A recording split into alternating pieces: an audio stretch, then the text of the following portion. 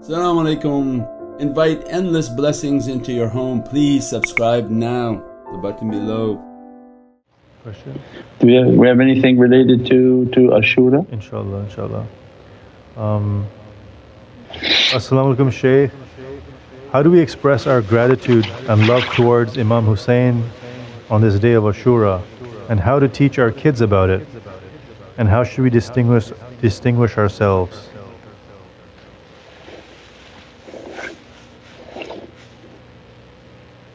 That we just talked. That was the whole talk. That was the whole talk. That the talk was all about that, and the kids can listen to this. This is in simple English. It's not complicated Islamic terms, and it's the appropriate version to teach. That this is about good character, because the kids asked and they said that you've talked about every nation is a salvation. Why when it comes to the ahlul bayt we're sitting and now having to cry for Imam Hussain, what happened? So that has to be very clear that this is the greatest salvation, and that salvation is called self-sacrifice. This world doesn't know that anymore. You think that if you got a good job and you got lots of money, Allah loves you, and that's not true. Maybe you're just a better crook.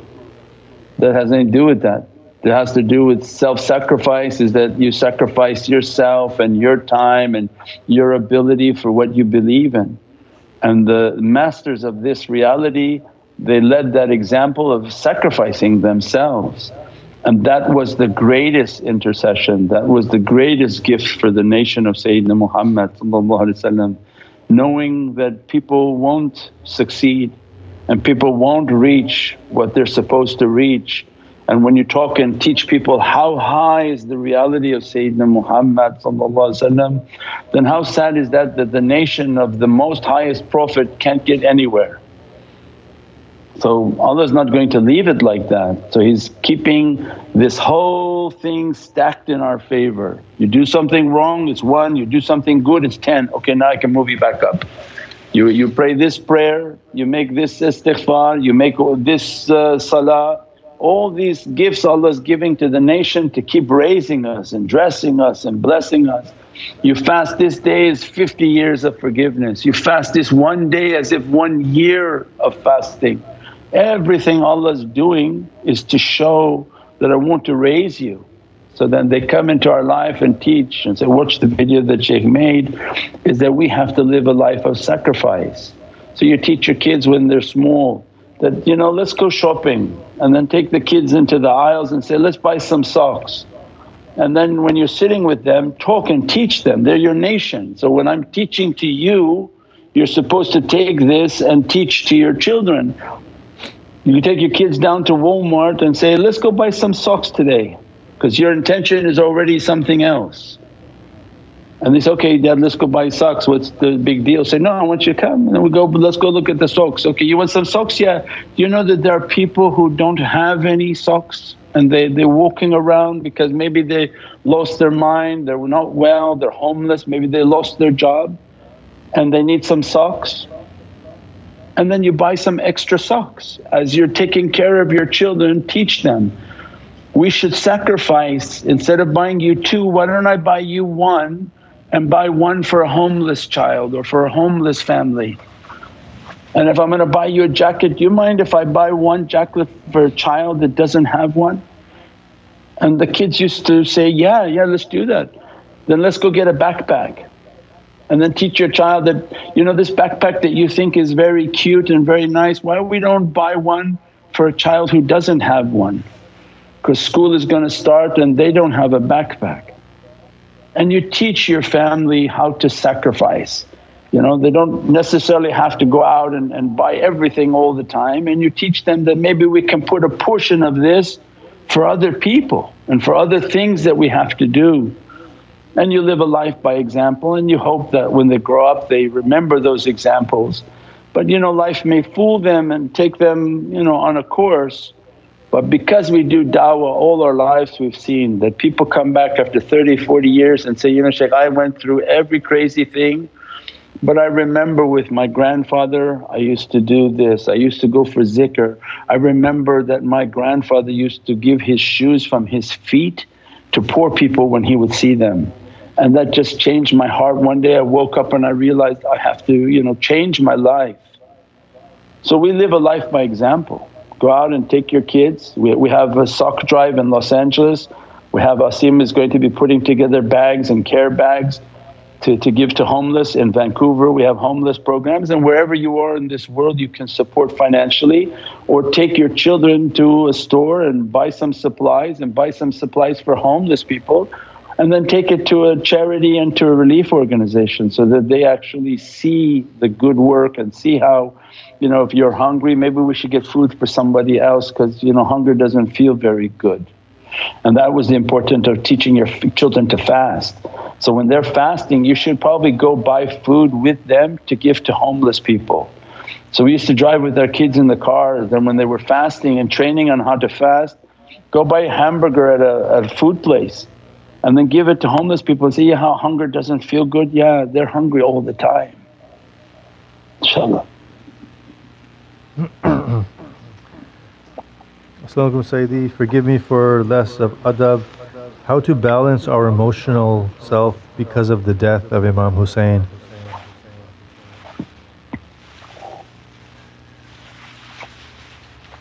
Wa alaikum salam. The emotional self is then these teachings is that it's a heavy time. And that's why if your heart is too connected to them you don't want to do this all the time, and you don't want to remember a state of death at all times, and it become a very, very heavy life of grief and sadness. So it's very balanced, just a few days towards the end to connect our heart and to think about the actual death, the difficulty of how they inflicted horrible difficulty upon this holy family.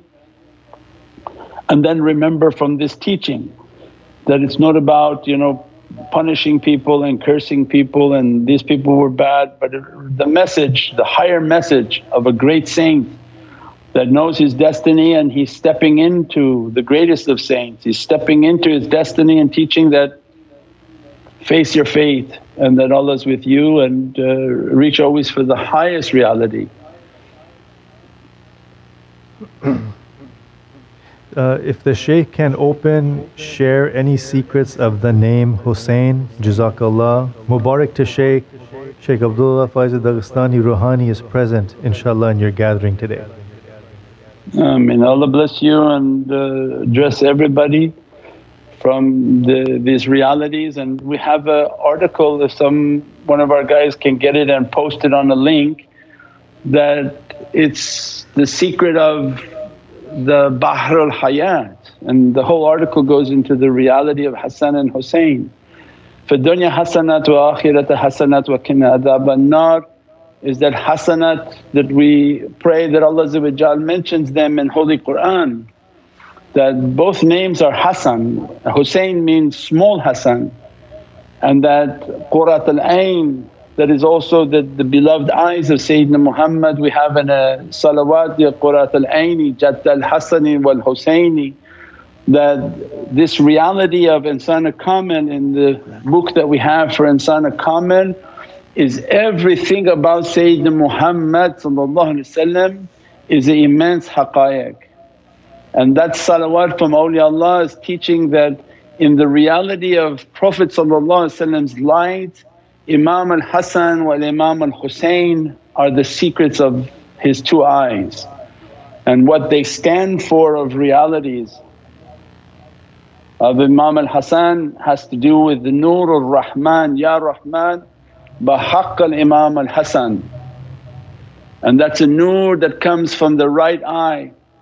And when we say, Ya Rahim, Rahim because it has a hay, has a ya, that same ya is in Hussain because he's from the Bahr al-Hayat and secret of yaqeen, because Sayyid al-Shuhada means that the way in which he died, Allah made him to be the master of those who witness realities and the ulum and the knowledges. So means they represent their two souls of Imam al-Hasan salam and Imam Hussain salam. Their souls and the light of their souls represent the light in the eyes of Sayyidina Muhammad in the ocean of souls. There's something that can't be understood and imagined, that from Sifat ar-Rahman dresses the soul of Imam al-Hussain, Imam al-Hasan salam, and everything that coming into existence in the mulk is under that light and under that reality. And from malakut and everything coming from Sifat ar-Rahim is then dressing the light of Imam al-Hussain salam, and has to do with Bahr al-Hayat and the oceans of eternity and life. And that's why the one whom sacrifices himself, Allah will dress him from oceans of eternity. And sacrifice yourself is not to blow yourself up, but sacrifice bad character. Every time someone harms you, yeah, everybody has a tongue that can hit back with a really bad word and give it to somebody.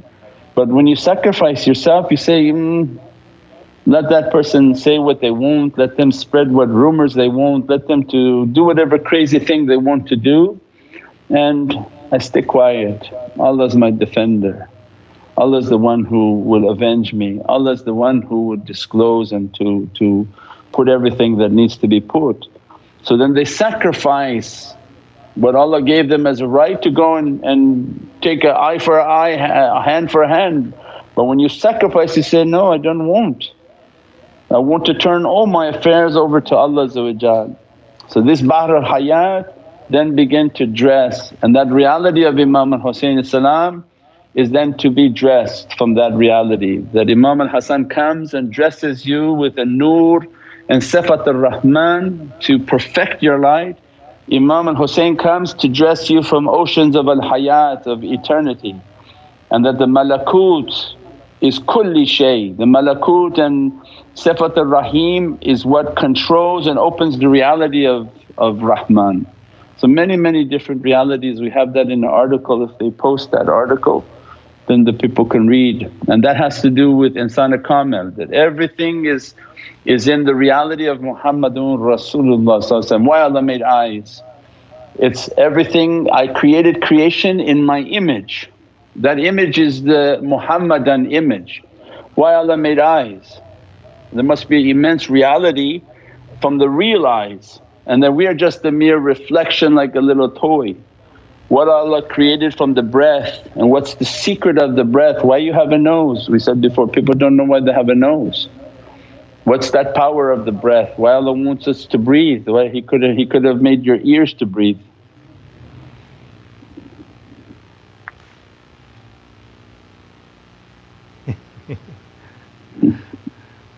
Just you think, just you think. What if you had to you breathe from your ears?